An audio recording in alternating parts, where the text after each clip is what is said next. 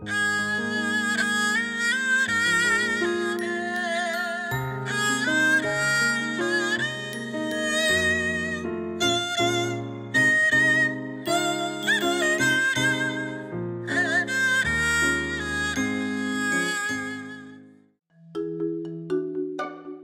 Cheong, the Good Daughter.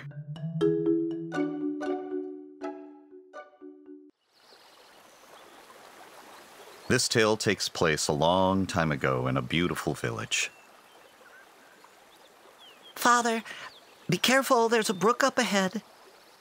Okay, you got the end of my walking stick? 7-year-old Shim Cheong is leading her blind father by the end of his walking stick. The little girl was quite adept at safely steering her father about. Fate was hard for the kind-hearted girl up to that point. Her mother passed away not long after giving birth to the baby girl, so her father had to beg other women in the village for breast milk in order to raise her all by himself. Thanks to his devoted care, the girl grew up to be kind and healthy. Shim Cheong made a living by sewing clothes and doing chores for other villagers. Her devotion to her father was known far and wide. One day, Lady Chang from the lower village sent a servant and asked if Shim Cheong could come visit. So Shim Cheong followed the servant to Lady Chang's house. I heard so much about your good deeds. If only you could be my own daughter. Well, you wouldn't have to work so hard if I adopted you as my own. What do you think, my dear girl? Thank you for being so kind to me, but I have to take care of my father myself. I will instead come and visit you often. I have to go home now. My father must be worried. And she was correct. In fact, Chong's father was waiting anxiously for his daughter outside his house. Why hasn't she come home already? Maybe I should go and look for her. He went and got his walking stick and ventured back outside. Right. This is where the brook is. I should be careful. He tapped his stick to carefully maneuver his way across the stone bridge. Alas, he slipped and fell into the water. Help! Somebody help me! Here, grab my hand. Thank you for your help. I am the head monk of the temple on the other side of the mountain. How about praying to Buddha? You may be able to regain your sight if you offer 300 bushels of rice and pray fervently. Is that really possible? Tempted by the possibility of regaining his sight, Mr. Shim impulsively promised to donate 300 bushels of rice.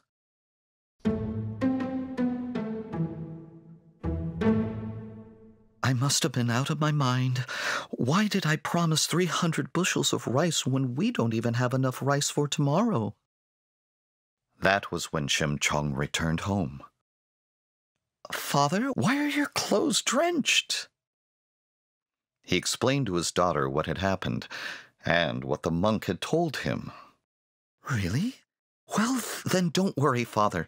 I will find a way to come up with the rice.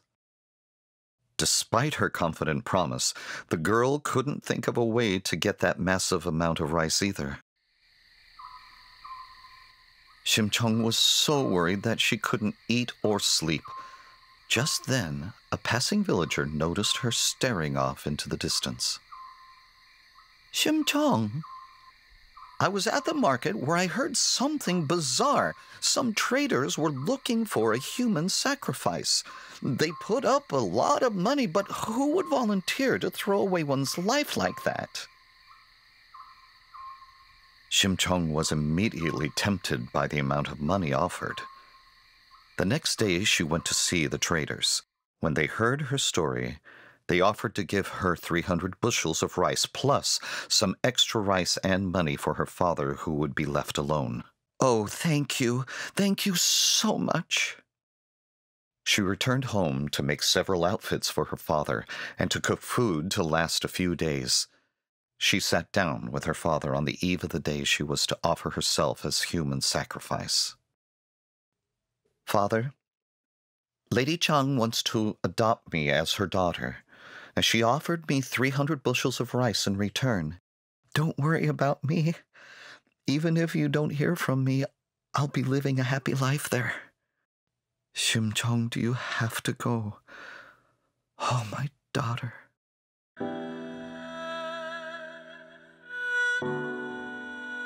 Leaving her crying father behind, she boarded the trader's ship.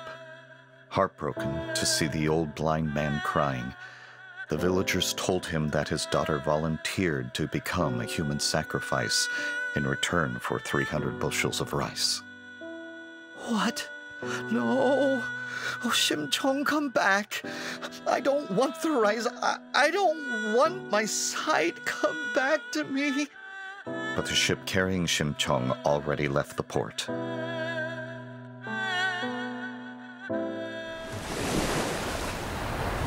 The ship stopped in the middle of the sea. The traders held a simple ceremony before telling Shim Cheong to stand on the side of the ship. She covered her face with her skirt and jumped into the roaring ocean.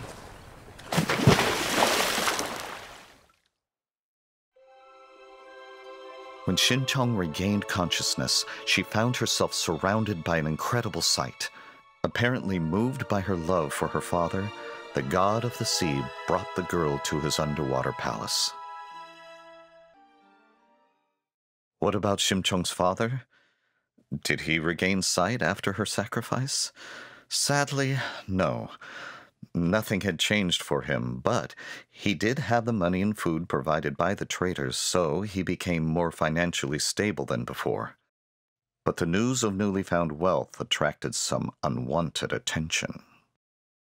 A woman, simply known as Beng Dok's mom, took notice of this situation and swooped in to take advantage. She stole his money little by little until she fled with the entire stash one day. The father was left penniless and was forced to beg for food from villagers. Meanwhile, I wonder how my father's doing. Oh, I hope he's eating well.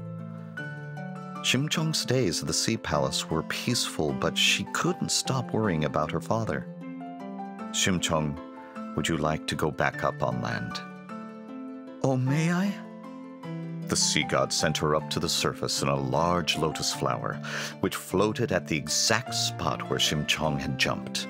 It was discovered by the traders who were passing by. The traders offered it to their young king. The king, amazed by the flower's size and beauty, was studying it closely when the petals opened up to reveal Shim Cheong. Moved by her beauty, the king married Shim Cheong and made her queen.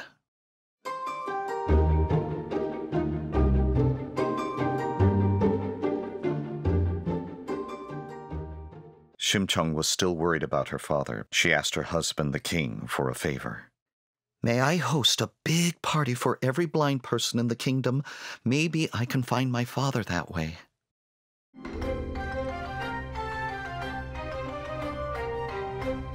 People came from all over the country to enjoy the party.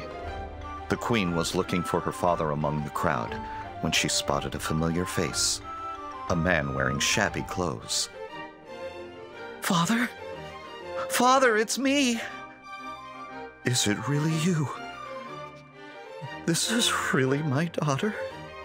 Yes, Father, it's me! Oh, thank God, you've come back to me.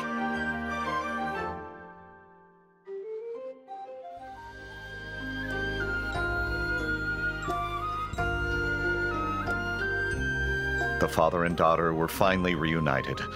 They lived happily together at the royal palace, and Queen Shim Cheong generously shared her wealth with the poor so that everyone could live in comfort.